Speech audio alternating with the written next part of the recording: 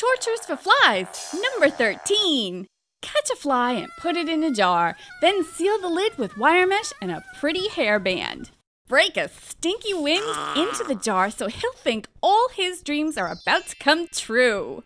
Watch him search far and wide, convinced that where there's the scent of whoopsie, there must be dinner. Toot periodically to keep his false hopes alive. Keep yourself busy while fermenting the next cheek flabber. It's just like having a boyfriend, really, spending a little quality time between your favorite activities. At the end of the day, he'll fall fast asleep with the sweet dreams of ew. Wakey, wakey, rise and shine. Don't forget to feed your pet. Just make sure you hold back on that first morning goose, and then let her rip. Aw, someone's cranky, so give him one last back burner to send him on his way.